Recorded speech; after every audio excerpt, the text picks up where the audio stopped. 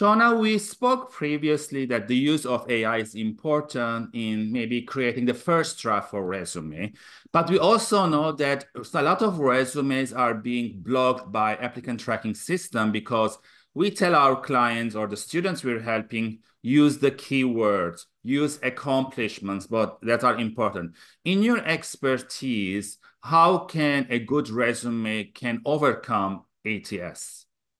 Yeah, I think the most important thing, and I think we often forget this as job seekers, is that the job posting, that job description that the employer has put online has probably all the answers of what they're looking for or Yeah. close to it, right? So I think one of the easiest, most useful things that we could do as job seekers is go to that job posting and make sure that we're using like the exact same words in Mhm. our resume that match that posting, right? Because you know it's a matching system. So Yes. even if my words are off slightly, Mhm. I'm maybe not going to get through. I'm maybe not going to get through the process. Yeah. So I would really counsel to really review your job description really closely and match up your resume whenever possible. Yeah. I also think that the applicant tracking systems, kind of the impact and use of them can really vary across different organizations and different types of positions that we're looking for. So, for example, for a frontline role where a recruiter is faced with hundreds of Yes. applications, Yes. it makes so much sense, right? It gets that first screening out, and if the role is a transactional role, presumably those bits of experiences are easier to detect, right?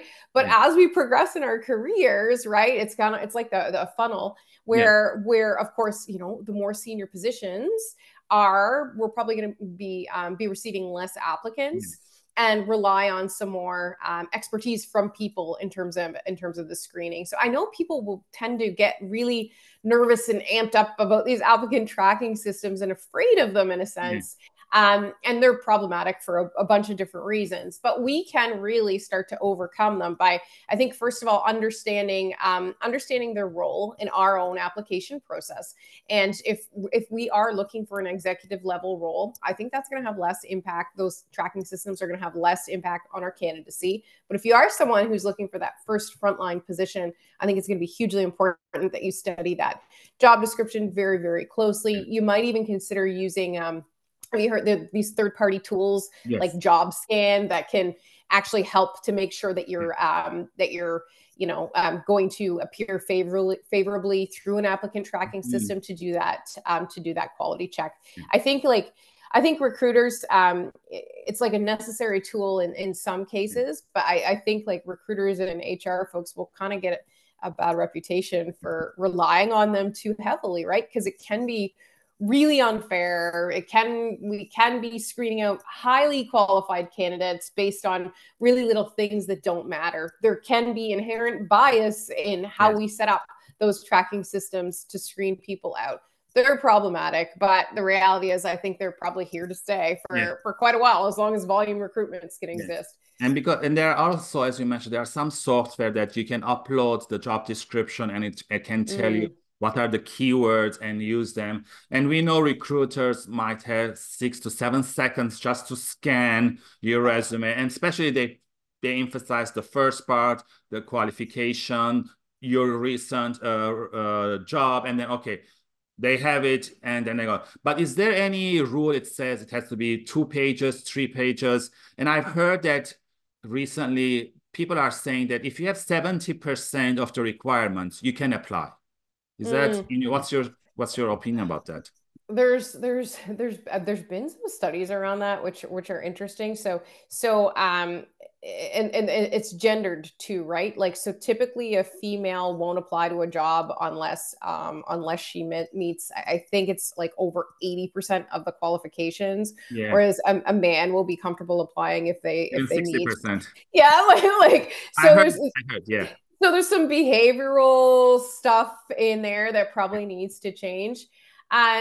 Really, when it comes to a rule of thumb, I don't know if we can assign like a specific percentage to, if I meet 70% of the bullet points, I can apply. I don't know if I'd so much assign a percentage to it as to rather just say to the job seeker, like literally use your judgment. If you're an HR practitioner and you're applying to a role for a senior engineer, that makes quite literally no sense. So your job as a job seeker is to make sure that you're applying to roles that are going to leverage your skill set or are aligned with your desired career path. It becomes admittedly really kind of challenging to articulate that on a resume and a cover letter and land the interview when you don't meet those qualifications. But I would say if you're looking at a job ad, and I'm looking at a job ad in marketing, but I have HR experience, I have a lot of transferable skills, and I can make a compelling case for why I'm a good candidate for the role.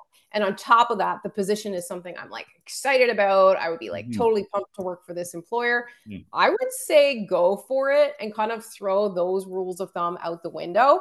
But I do think we need to stop self-screening ourselves out and saying like, well, I'm not qualified. But we still need to be like reasonable about the positions we're applying for.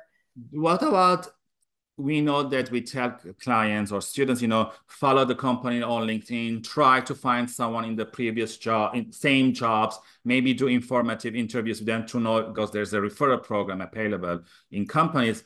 But do you recommend job seekers to reach to the recruiters or hiring managers via LinkedIn message? I'm very much interested. This is what I can bring. I've applied. We know that they are busy. They would say, apply to our website. But do you think that's proactive approach appreciated? It all depends, or it depends? I think it's completely appreciated. Like I even think of kind of some of my own experiences. Like I teach in at the University of New Brunswick in an MBA program, and I'll from time to time have students reach out even before they land in my classroom, and they say, I look forward to meeting you in effective communication class this coming term or whatever. And so few students do that the ones that do, I will tend to remember or right. So say out of a cohort, if a term I have 100 students and maybe five students will do something like that, I will have a tendency to remember it. So I'm personalizing it because based on my experience, I know that it matters, but I can't give you a specific like study or a piece of data that supports that. But if you think about it, it makes a lot of good sense because these folks are standing out. I think that I think it's really hard, really, really hard to do this effectively for job seekers, particularly if it's like I've applied, 200 other people have applied, and now I'm sending a cold message on LinkedIn. I think that it's too optimistic to send a cold message to someone on LinkedIn who doesn't know you and you don't have a relationship with, and to hear back from that. I do. I think it's like, I think it's much more complicated than that in order to get some sort of result. So I think what we need to focus on, instead of sending a message like, "Hey, I'm Shauna, I applied for this job," if we make it more about the hiring manager and like, "Hey, I'm Shauna, I applied for this job, and I saw that you did this really cool thing," and get it focused on them. And instead of going like right for like that first message, like hire me, get me a job, don't do that. Just like take the moment to build the relationship and see if you can get a reply. And the worst case scenario is you don't. I think there are going to be cases, depending on the type of position and the company and so on, where there will be those rare cases where just simply nobody does it, and simply by virtue of the fact that you have sent a message, you stand out as a candidate. Like I've had that experience with some of my students. But I don't think it's the norm, and I don't think that it's going to be enough a lot of the time. The other thing I think that people don't do, but they could do, which would serve them well, is to really, if you have a hiring manager that you've located, a hiring manager for a position you've applied to, you go check out their LinkedIn, and say you learn this hiring manager is actually active on LinkedIn. Don't stop there. Like engage on this hiring manager's content, right? Because I don't know about you, but like there's certain people kind of in my community that I just know because I feel like, oh, this is someone who's a supporter. They clearly share the same values. They engage on my content, and it helps the person who's posting the content simply by leaving a comment. A like is awesome. That's great too, but it doesn't give you the visibility of a comment, right? Yeah, those are great tips, Shauna. Thank you very much. Again, for the audience watching or listening, if you have any more tips in terms of resume, you can leave them below. And tune in next time for another great question with Shauna.